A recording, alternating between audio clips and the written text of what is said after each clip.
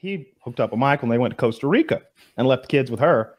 And it all worked out. And Michael says that I'm sitting here smugly judging her. Shut up, Michael. Michael, won't you? You're being a little smug there for someone who's on the side of a house somewhere with birds calling and dogs barking. I heard a stranger walk by a minute ago. Don't be rude to me and cut me off. I let you trail on for I don't know how many stories of nonsense. You know what was surprising? That was a good idea. Surprising is that the conversation was better after the fight. Yeah. Like unironically better. Like literally better. There's a certain reluctance. Gosh, this is going to be hard to take. And I don't know if this is the right audience to tell you, but I'm just going to tell you anyway, and you can make what you will of it. There's a certain reluctance that human beings have of the narcissism that is natural to being an individual.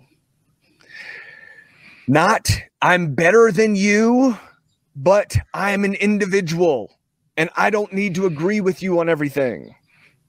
It's real hard for people, especially in this competitive society, real hard for a person to figure out how to be a person in the midst of a society. It's tough. And people feel ashamed or embarrassed. And I just don't think they don't need to.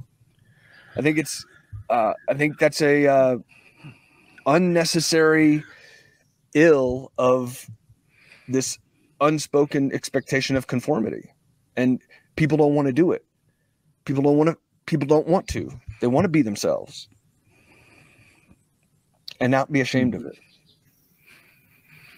Well, that's true, but there are some things like behaviorally, like if you're eating like shit all the time, like you should feel bad about that. If you're like, because it's unhealthy and it's gonna. But who says that you have to be healthy?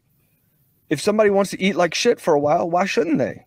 Because it's a feedback loop of negativity. Like you mess up your hormones when you get fat, and then that makes you want to go into food more, and then that becomes a source of comfort. And it's kind of like the longer you stay in the hot tub and that comfort, the harder it is to get out. Getting fat is wonderful, my friend. It's a great time to get fat, but then you get fat and you look at yourself as fat and you go, my God, it's my circumstances that have caused me this via my circumstances acting out in a way that's unhealthy.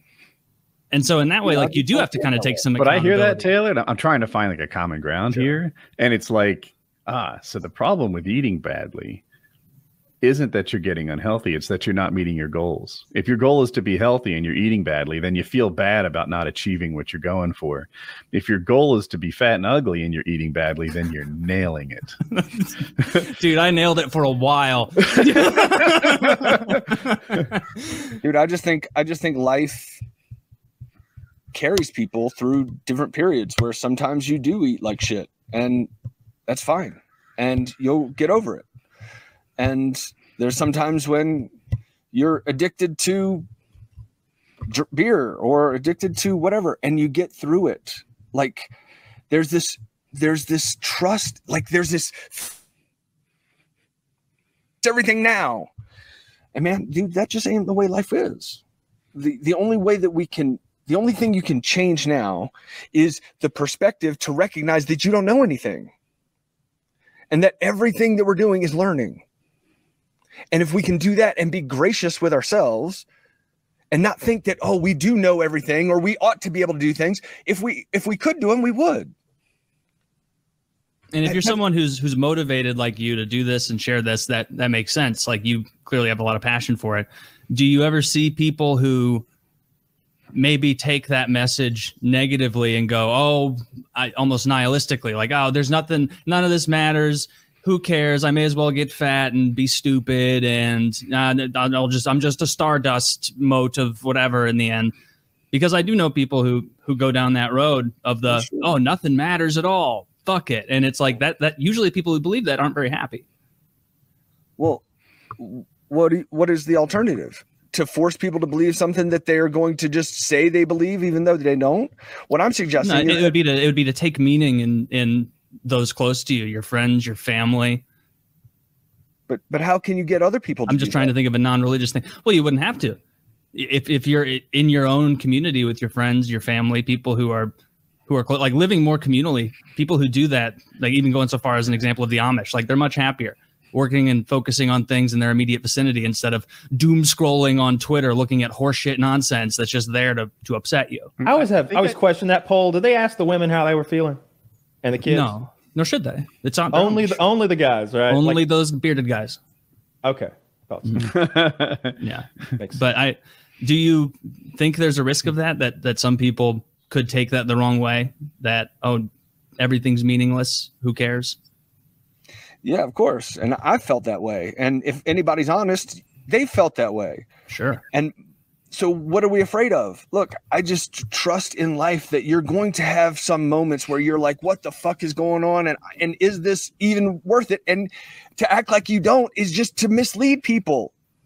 Look, everybody's going to have these moments where you're like, God damn it, I don't know what the fuck is going on. And I don't even know if I'm up for it. Man, it's all right. Look, ain't nothing wrong with you. You ain't done nothing wrong. You ain't got to fix nothing. This is life, man.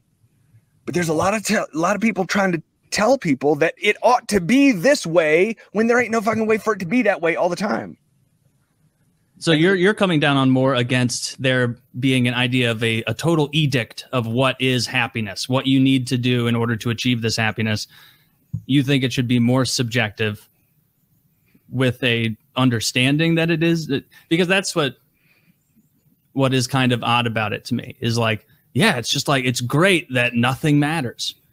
Like, I didn't say nothing matters. I think if I'm reading Michael's vibe right, it's that he's accepting for where you are, right? And if you're fucking hard driving Jocko Willink getting up at 4 a.m. every day to do whatever, then fine. That's how you are you. If you're nothing matters, but we're stardust and you're just stuck there for a couple days, a couple months, a couple years, then that's okay too. Everything's okay. I think is the vibe we're getting. There'll be another stage. Dude, of course, if you're one of those stardust people, yes, you're annoying as fuck, but hey, but yo, you're going to get through it. Yes, you are. You won't be that guy forever. Trust us. We're finding common ground. And nobody wants to hang out with you, but you'll get through it. And if you're the Jocko Willink guy, then dude, we need people like you. We need people like you who are fucking hard charging leaders. And wherever you are, yo, the thing to understand is life is good to you. Look, look, guys, my battery's dying. I don't know where the fuck the laptop computer is, but look, I just wanted to say this is the main thing that is important to say is that our society needs a myth that people can live by, a myth that makes them think of life as more than just a fucking algorithm or a bunch of fucking mathematical equations. That's true. Myth that captures our fucking souls and gives us a chest to live from, instead of living in a society of people without chests, without souls. And so what I'm suggesting is that we see life as beautiful enough to contain both the beauty and the ugliness. That beauty, that life, that the myth that we see life by, that even if someone makes such a horrendous thing, I'm going to kill the children, that we understand that life is bigger than that threat. For example, in my ketamine trips, I was like, these are the things we're going to work out during this trip. I wrote some pre-questions down in my journal. I thought them through. And then before I lost the answers, I wrote down my answers. And I even look back on them every so often, every couple of weeks, months. I'm like, what did I think at the end? You know what? That was a good point, because my things were like, hey, I should appreciate my wife because these are her good qualities. This is how she likes to have her bucket filled. This is what my son, his name is Colin. This is, how he likes to have his bucket filled and what we should do with him and my daughter. Those were the things that make my wheel turn. And I feel like you're happier in a more artistic, ambiguous, less defined type place. Like you weren't looking for action items. But action items are what brings me happiness. That's how I get shit done. Awesome. So that's the difference between us, I guess. No, man, I'm sorry. I'm just not communicating well, because what I'm saying is there ain't no difference. Is you saw the path to joy for you. Mm-hmm. This is what I'm trying to say is like life is the direct experience of joy. Sometimes joy is painful. Sometimes joy is chaotic. Sometimes joy doesn't make any sense. What I'm trying to say is this is the experience of psychedelics puts us into the direct experience of what life is before it's polluted by all of the expectations that we've been taught to have of it. Does that make sense? Yeah, that was the pathway to joy, and the way you just explained it was definitely the easiest to understand what you're putting down of the way you've done it. That makes sense. Okay, thank you. And yeah, the path to joy thing you said, that does make sense. Like, doesn't really matter which option it is. It's just mitigating factors and handling this human condition of the shared emotions we all have. Dude, look, each one of us is so individual, and the way that we interact with this world is so infinitely unique. And yet each one of us is trying to do something very similar. Woody comes up with action items. I do something completely different. Kyle goes and parties, and Taylor is doing his thing. All very different, but all with the same goal, which is the experience of life, which I would call joy. Mm-hmm. Yeah. And what I'm trying to say is there's a difference between that and the acting like it that we've been taught to do through the self-help industry, where you're supposed to stand in front of the mirror and tell yourself all these things and be positive all the time. And yeah, that is not the same. And you're saying that's just going to set you up for more negativity, because you're going to be like, oh man, I'm telling myself in the mirror to be happy and I'm not happy. I must be a stupid retard who's not doing it right. Everybody else on this forum is reading How to Stay Happy Forever by Dr. John Thief. And it's going to work. You know, Dr. John Huckster here with my nonsense book. This leads me to ask Taylor. Taylor, question for you. Mm-hmm. So let's say that you decided to use psychedelics to get your emotions right, whatever that means for you.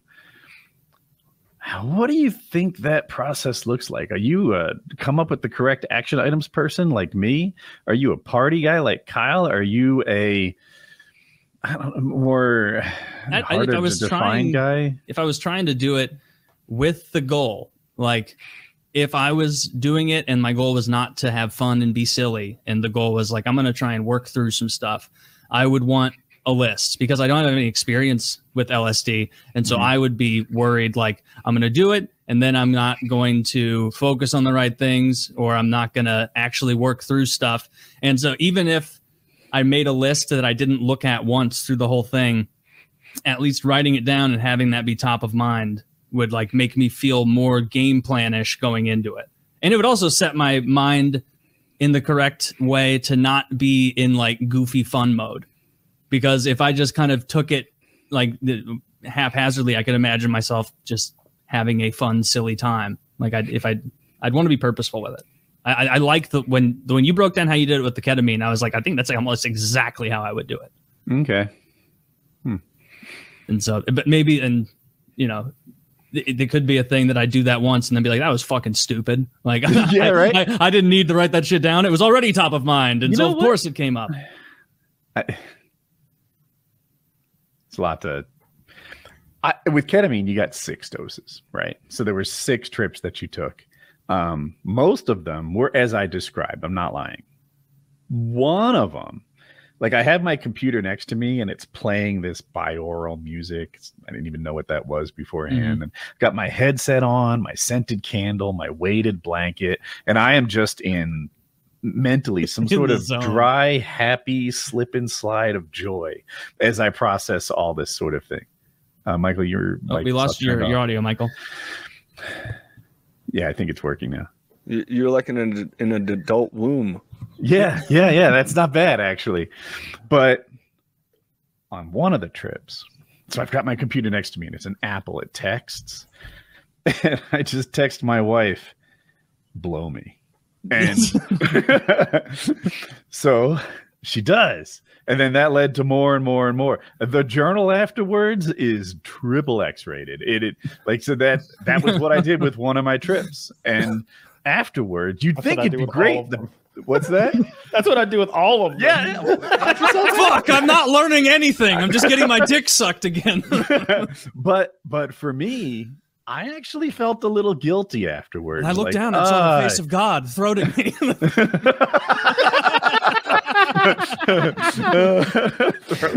but yeah, for me, like what happened between my ears was I was like, you kind of slacked this session. You didn't make any progress on yourself. You just had sex. So maybe you're wired differently where that's a win. But for me, it somehow seemed like maybe a tie. Yeah. So where are you trying to get to? It's trying to be in out of depression. Depression sounds more extreme than I think I had. Trying to get out of the doldrums.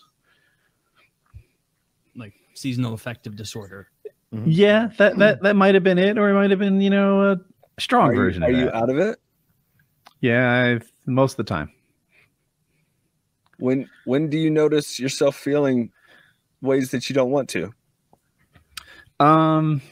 It's not common. I would say that, like I mentioned earlier in the show, it might manifest itself as me overreacting to little problems. Like, did I strip a bolt? That is, just get out you know how to deal with this. Just stay level, work the problem, solve the problem.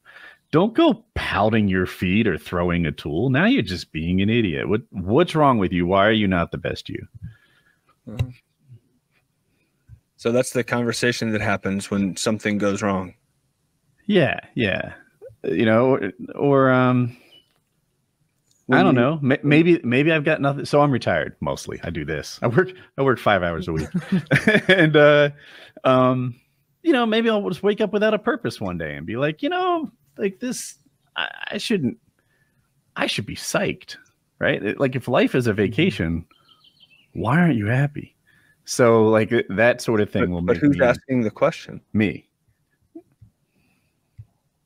Right? Like I'll be. But hold on, who's asking the question though? Me. So I'm not living up to my own expectations of. But of course you are, because you could do that. So like, what I'm saying is that the discrepancy you have is something that's made up. You've made up this idea that there's a problem when you're doing everything you want to do. But I mean, in a way, kind of like perception is reality, right? So in Woody's mind, if that's a big source of stress and concern for him, then it's to him, it's real. It's as real as like stress over a real problem, like if his back patio is fucked up. Or, if you say, hey, that's my problem, and so I just looked over there and I'm fucking. What are you gonna do with that? Hey, I want to. You're not meeting my expectations, by the way. Sorry, I like my friends with good back patios. I'm talking paving stones, or like, what are we gonna do? We'll figure it out. Okay. If what you're saying is I want to have a reason to be stressed, and these are the ones I'm coming up with, then I say great. Oh, that's interesting. No, but I say, hey, you don't have to.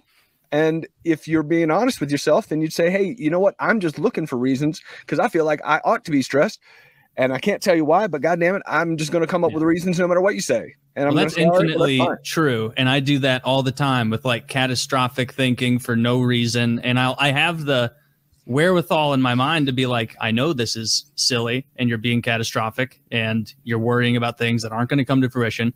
But the worry in my head is real. Like the concern is real. I can push it down and it'll sincerely go away sometimes. And then it'll come back and it'll be stupid things. You're right. You can obsess over a back patio being fucked up. Anything. The back patio is a pretty big problem. You're really fucking up. I'm concerned about this patio. It's all I can think of. Stop mentioning it.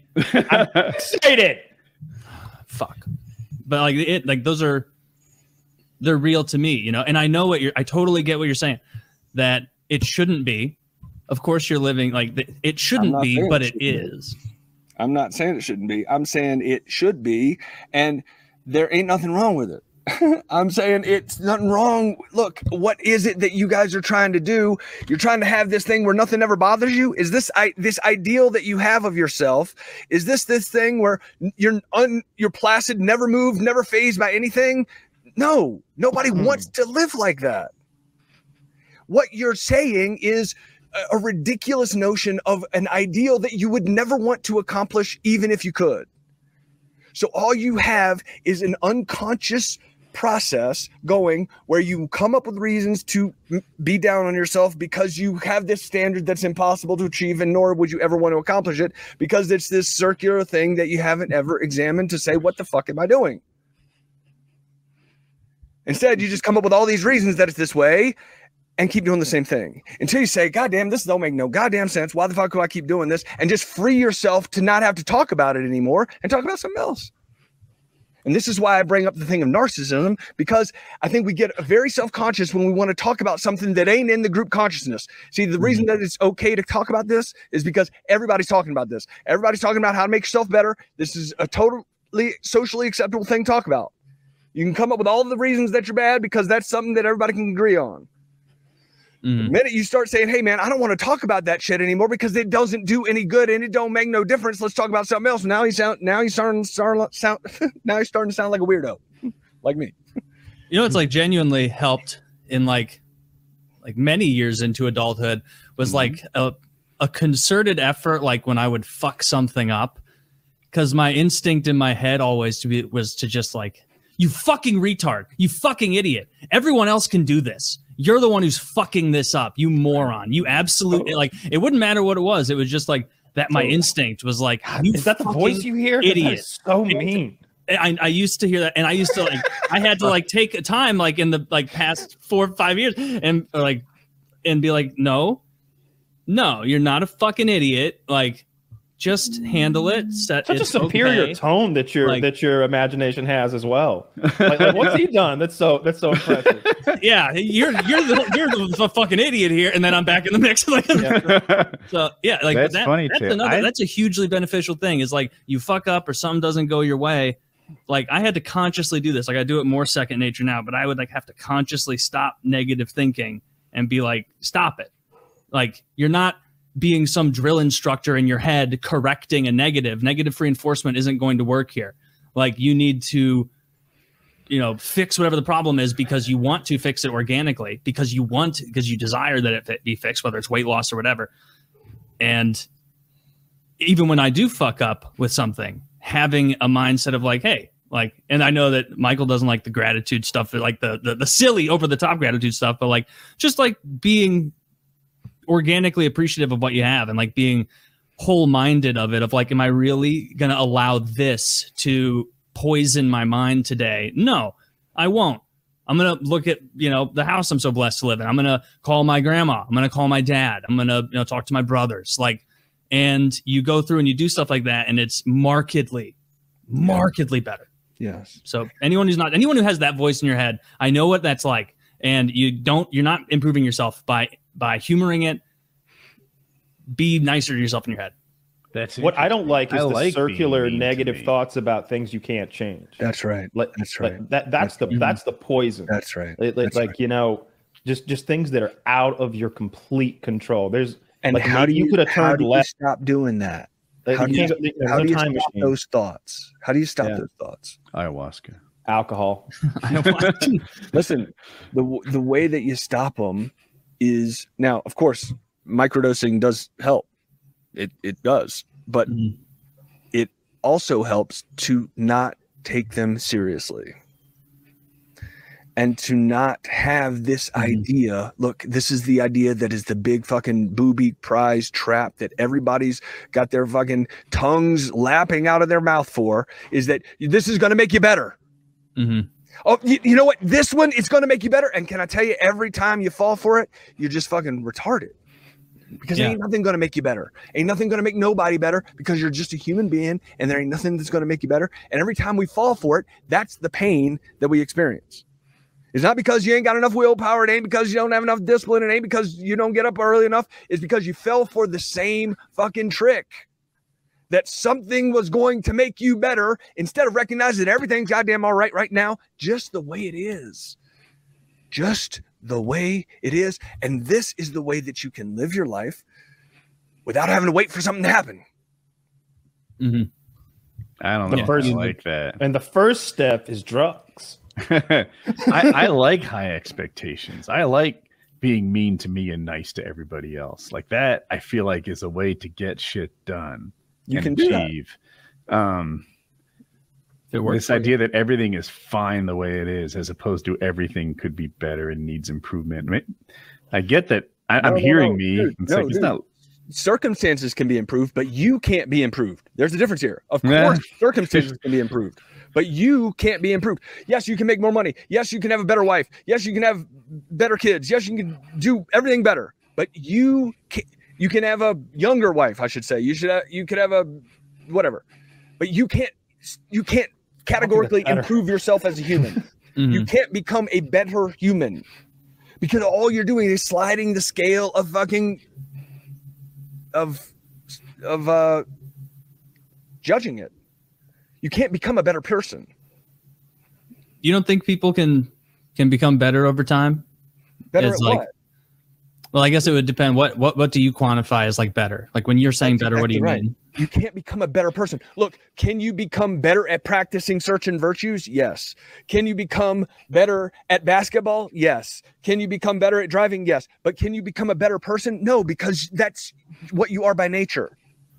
There's this fucking tricky thing that people think, oh, well, if I start meditating a lot, I'm going to become better in some way. No, you're just going to become better at sitting there and trying not to think. But it's not going to improve you in any fucking way.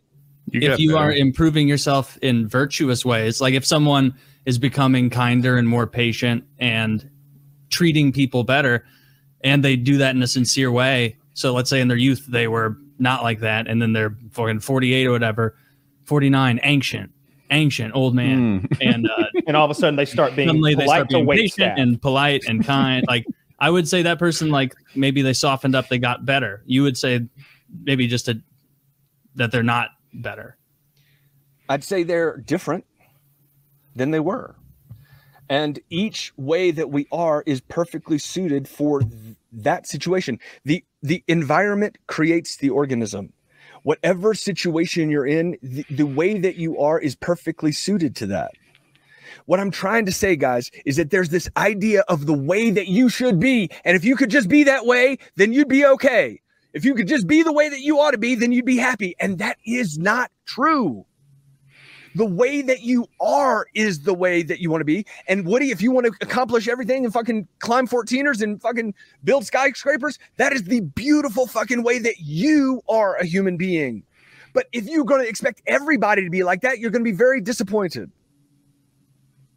Nor would you want it to be, because then it would take the shine from what you are, because you get to look down on people who aren't like you, and rightfully so, because they don't accomplish the thing. I think you missed the part about mean to me and nice to you. That's the target. You really painted me as mean to strangers, and that's not who I aspire to be. I'm just teasing you. I'm just teasing. I had to get a paramotor so I could truly look down on lesser men. Losers. This is my hard work personified, bitch. These idiots aren't even flying around high out of their minds on ayahuasca, learning truths about the universe in a no-fly zone over at school. Woody's up there fighting the Luftwaffe 3 days a week. I understand part of the self-improvement and like betterment stuff, but I just don't agree with the virtuous part of it. Like someone who is in their 60s who has become a kinder patient or more patient, like better person, more considerate.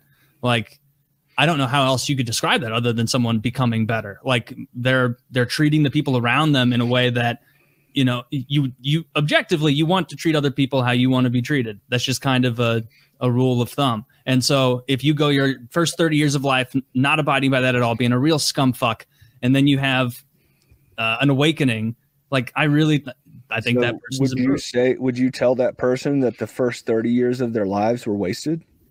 No, definitely not. Well, then neither would I.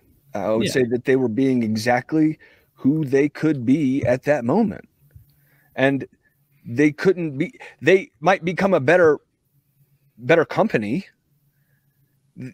They might become better conversationalists. They might be better at becoming friends. But guys, don't you see the fucking trap door that you're standing above when you're trying to get better? Because it's never going to end. And look, if you want to play that game, by all means, keep going. Keep trying to perfect yourself until you die. Please, by all means. But if you don't want to have this noose around your neck of never being able to say, hey, man, I actually accomplished something, then recognize that it's just a game that you are creating the rules of. Whatever way that you're going to say I'm better is a way that you're judging it 100%. So you're both the judge and the subject, and it's just a circular thing. I mean, if it were truly subjective and all actions and emotions had an equal outcome, I would agree. But I would argue that people who treat others kindly are happier internally than people who treat others cruelly. And in that way, improving yourself, making yourself better through intentional decisions about your behaviors is absolutely possible and should be encouraged.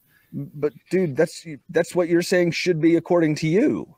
Look, there are people like Bill Gates in the world who I don't know what the fuck. I don't know how you become like this person. I don't know that. I whatever motivates him. Look, I don't know anything about him, but at some point you got enough money. And clearly not, because I don't understand that. You see?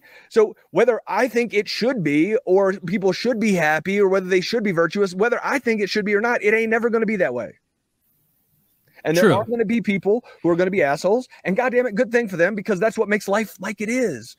Because what you're trying to do is argue with reality. In all of these ways where we're trying to improve ourselves, we're trying to say, well, goddamn it, I should have, instead of getting my dick sucked, I should have done this instead during this fucking trip, which is insane when you think all you're doing is arguing with reality. For what?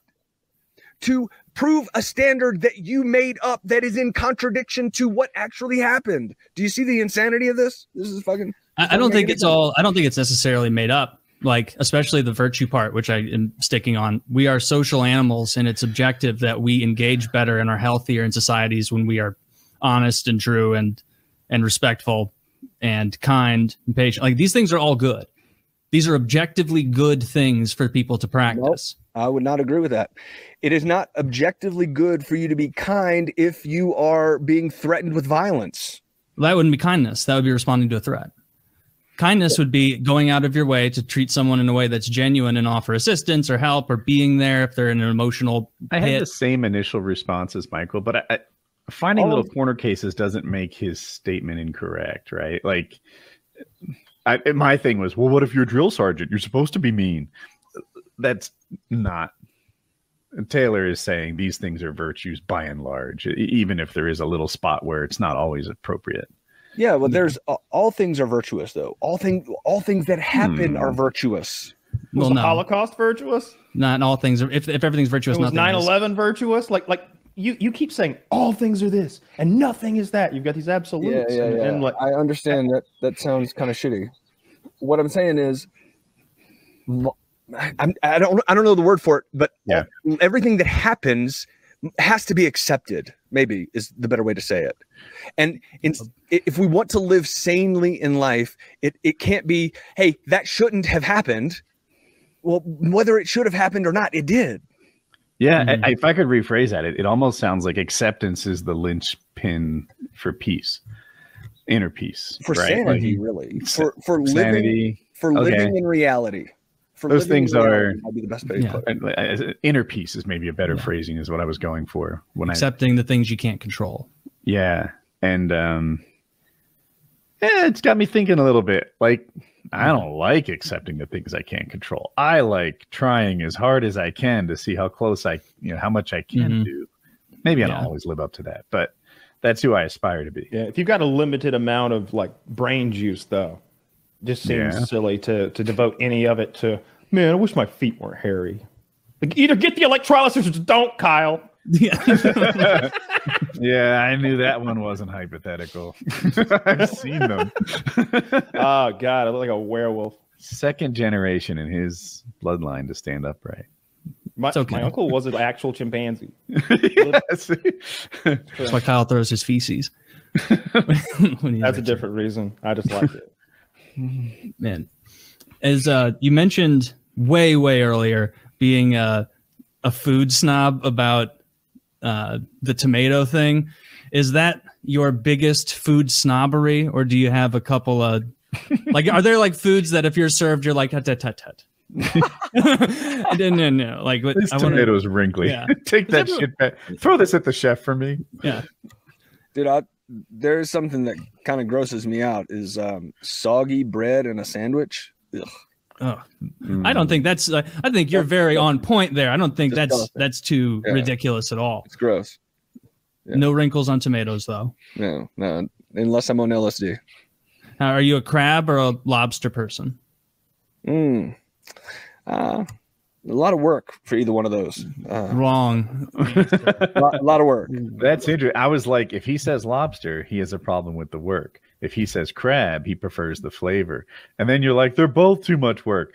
Michael, you've got to self-reflect on this. You did. Yeah. Michael's high as shit at Red Lobster. Like, what's even the point of eating crab? Somebody please bring me a steak for the love of God. Hey, waitress. Practice a little virtue. Crack this shit for me. Get that meat out. Dip it in the butter. Oh. Man, I want crab right now. I love people opening my shellfish for me. It is. I've only had it on cruise lines. That's the only place I go fancy enough for that level of service. But these guys are professional crab and lobster openers, and it's a joy to see. I go to those, and I'm like, have you ever seen those videos of like a Chinese factory worker like frantically trying to remove the shrimp tails fast enough? That's them when I'm there on the conveyor belt. They can't get the meat out fast enough. I'm just devouring pound upon pound of crab.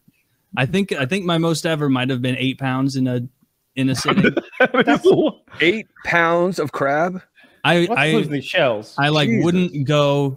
I wouldn't eat for like 30 hours beforehand. I'd prep. I'd get ready. I live in Missouri, and so I don't get good seafood in ever. I have to wait till I'm like near the ocean. Where in Missouri? St. Louis. Oh, dude, I was in Marshfield, Missouri. Oh, all right. Yeah. You know where that is? That's in like South Central, isn't it? Way from near Springfield. Near Springfield. Oh, yeah, the total opposite side, down by Branson. There are goofballs down there. We don't associate with those Missourians. Although we're the weird. You ever go down to Branson for a show? For a show? No. Yeah. Don't they have like all sorts of fun like Christian children activities? Like when I was a kid, I went to Branson a few times, and it was the thing I remember about it most was when I was like 9, my little brother was 8, and he straight up won a pie eating contest. He beat like 2 adults who were up there. But one of the adults, no shit, did like that thing from a movie where he just like started eating it with like a fork, like just ate a reasonable amount of pie and then left because I guess it was cheaper to join the contest for like $8 than to buy a whole pie for like 20. And so he did that. And oh shit, we lost. I think we lost his. Can you hear us? Are you there, Michael? I've been waiting to ask this. It's about your initial LSD experience where you went from grieving to, I guess, the next stage and getting better. You with me? Yeah. Okay. So I've done ketamine, and while I was on ketamine, all my thoughts and ideas were free from like self-doubt, self-reflection in a way, and second guessing. Every idea and thought I had was a good one to me. It normal me, not on ketamine. You suggest a business idea, even if it's a good one, I can tell you 7 reasons why it won't work out. And they're all legit, but they might be conquerable. You tell me on ketamine that, like, you know what? This is the way forward. And there's nothing about me that thinks good ideas are bad. Did you have a similar experience as you were trying to get past your grieving and guilt? What was the high like what, because there were hours where you were, there's an in-between. There's a grieving, thinking about taking the Robin Williams way out, as you described it, and then there's the, oh my, life goes on, I can achieve a happier state. It wasn't. What was the middle? It wasn't like that. It wasn't like that at all. Okay. It's completely different. This is why we're having a difficulty here in this communication, is because what I'm trying to suggest is, like, it wasn't a graduated, like, I didn't come from this level and go to a graduated up and filled up and now I'm complete. It was a completely different experience of that, of life. A completely different experience of life. Okay. So it almost sounds like it wasn't something you thought or dreamed or did during the high, but for some reason you came out of it reset. Maybe? When I was on this trip, it was like several hours of seeing the world as if everything were harmonious. And regardless of the pain or the difficulty of any particular thing, everything just fit exactly the way that it was supposed to. And I fit as if I were a piece of fabric in this ever-changing pattern, so to speak. Mm-hmm. Now, everything that I'm saying is just a metaphor, right? It's just poetry trying to explain the inexplicable, trying to explain what is really beyond words. Yeah, because it's you're trying to explain the sensation of a psychedelic drug. Like, it's going to be different for you and your feelings and the ability to articulate it than someone else. So different for everyone, I would guess. Like, it's the same way that, like, unless like the same, like, reason that you talk to people about hallucinogens or whatever, and it's about, like, what did you learn? It's always so similar of, like, this vagary of, I fit in, it's so secure and this, and it was just so right. And it's like, that sounds like everybody else, because it's, they don't have the words, I guess, to articulate it.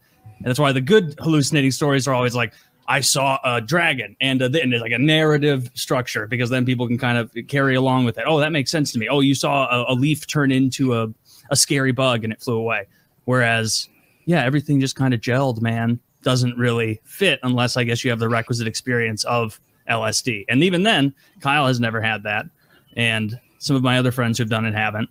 And so that kind of plays into what Woody's been saying, where it really does have to do with the setting of it and your mindset going in, where if you're trying to be silly and have a fun time and watch movies, that's what you're going to get more likely than not. If you are going into it because you're traumatized from a horrible life event, then you're probably going to fixate on that. And that is going to be the driving force of it. And that's what I assume. I don't do hallucinogens. I did a small amount of mushrooms in college, but not even enough to, like, do you know your dose? Even get a real experience. I have no idea. My roommate gave me some off of his desk. It was all chopped up. As far as like the way I experienced it, it felt to me like if I went in with the idea that I was going to focus on a thing, then that would have been the focus. And I felt like I could change gears at any time while I was high and start thinking about things. And I could have gone to some dark place that was, like, scary or mean or maybe not healthy. I don't know. Maybe it would have been healthy to go there and, like, destroy my what do they talk about? Ego, yeah, like ego death or whatever. I'll hang on to my ego. I like it enough. Yeah, he's a cool guy. But I really just wanted Fantasia to be cool and wanted that camaraderie with my buddies. And man, food tasted good. Man, that was the best donut I've ever had in my fucking life. And to be fair, it was a real good donut, but still, it was transcendent. I always hear the stereotype that, like, eating on acid is like a negative. People talk about the maceration, just the munching of food in your mouth being disgusting to them. I heard someone tell me that. Mastication. What did I said? Maceration. You're close. We were going to let you slide. It's okay. At least I said masturbation. Everyone. Yeah. But I didn't, halfway. But I didn't have that experience at all. I just found that donut to be delectable. Just the most wonderful See, I was on it. I was working.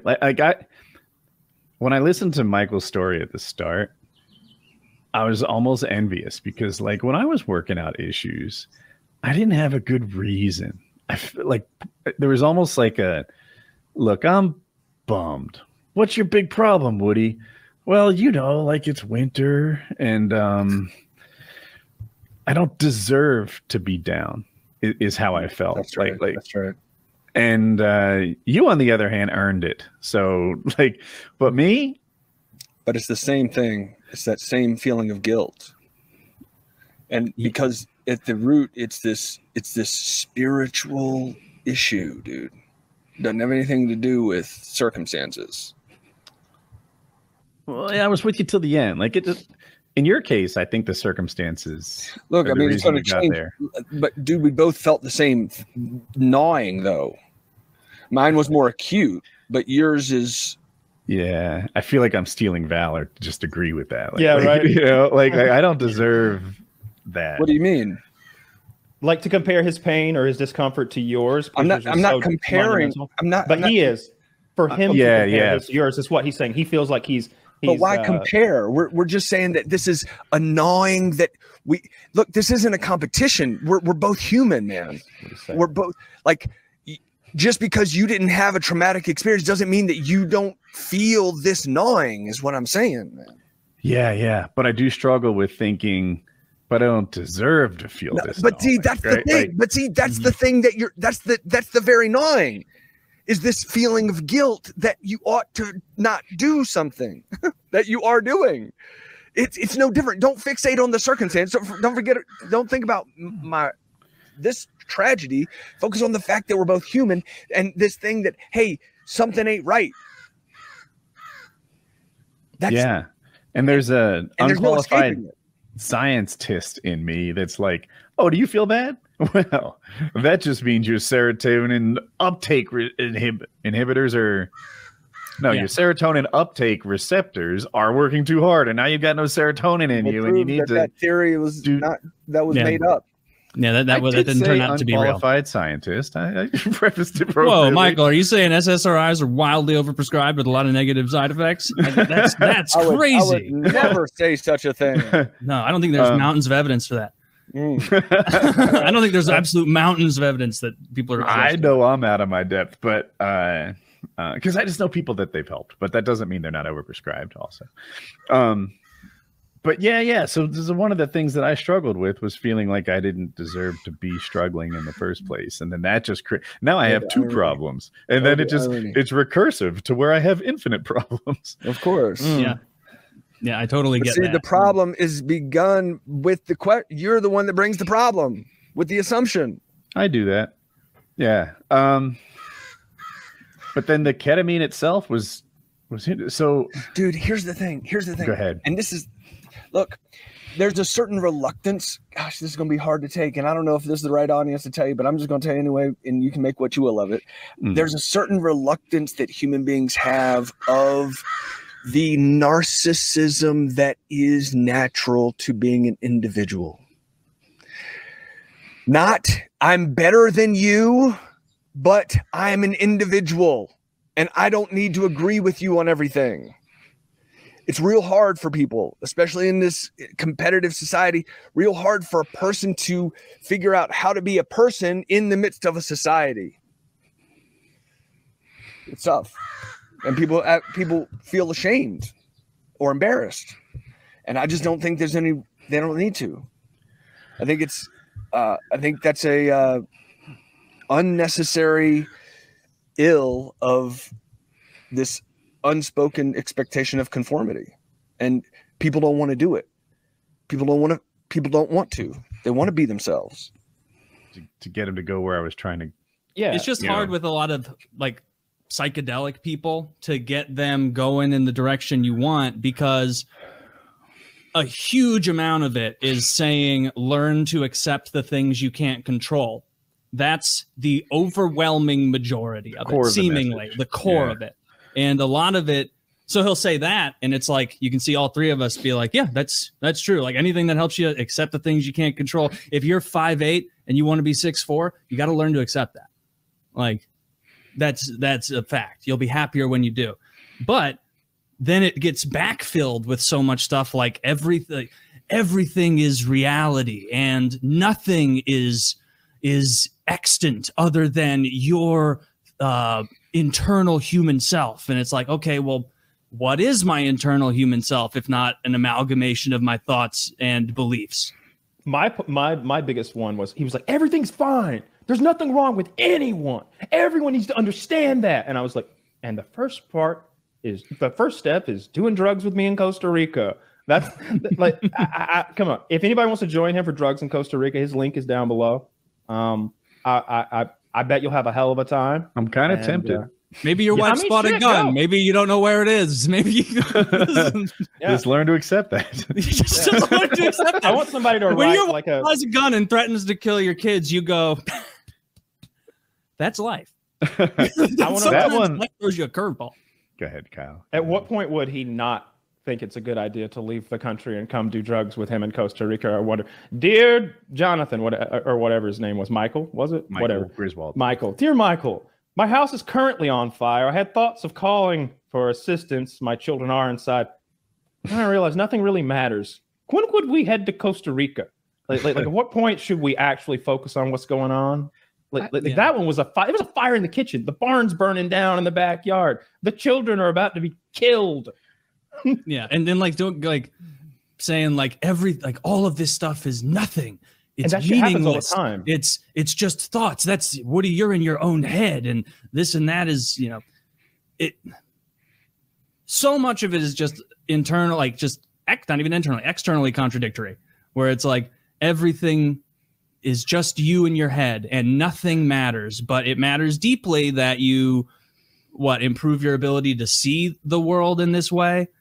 And so it's your internalization of information is wrong and that needs to be fixed. Well, that's a mechanism by which you garner information. Like saying that it doesn't make sense. Nothing's wrong. That's why though. Like I hear how it doesn't make sense. Like it's not lost on me.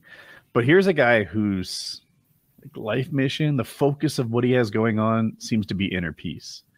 And you say accepting what you can't control. That's it, kind of. But I don't know I think it's accepting everything and embracing peace is what he's trying to do. And that is sort of compounded or connected to this idea of psychedelics, which are very difficult to explain.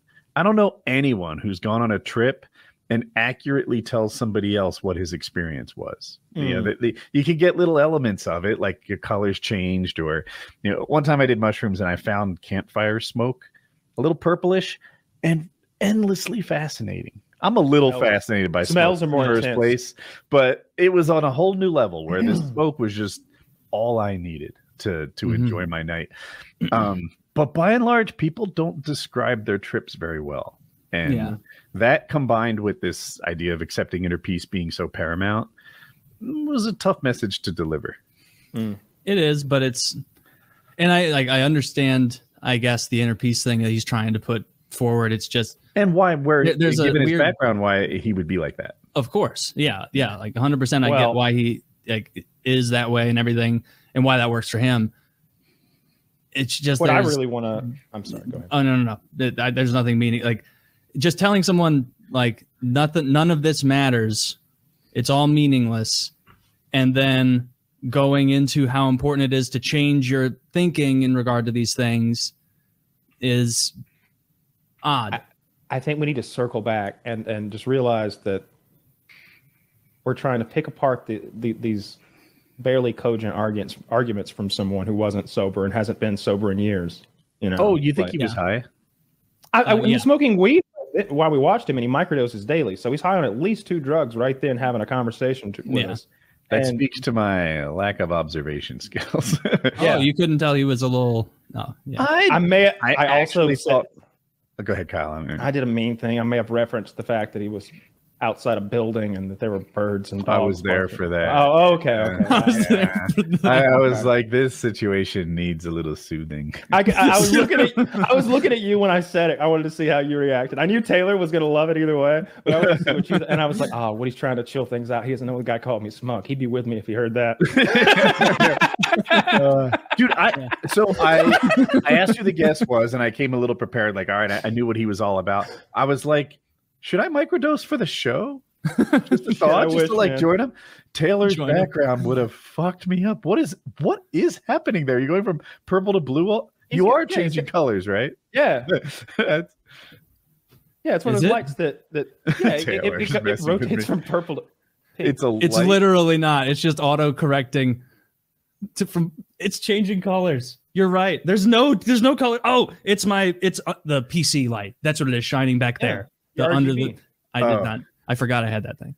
Yeah. So your computer is morphing its RGB, and that's what I'm seeing. Yeah. I thought there's probably a way to turn it off. I thought it was really planned. Taylor was like, you know what? For it. New me, new background. We're gonna get special tonight. We're upping our production quality. I'm not gonna show up on camera with a bunch of trash in the background like some loser. Yeah, that's so true. That's what I was doing. As I was putting in the hours, making sure that my PC was angled correctly. On that PC, I'm winter sure clothes that need to be stored. I bet you've got a super good motherboard. I bet you've got all sorts of software that could.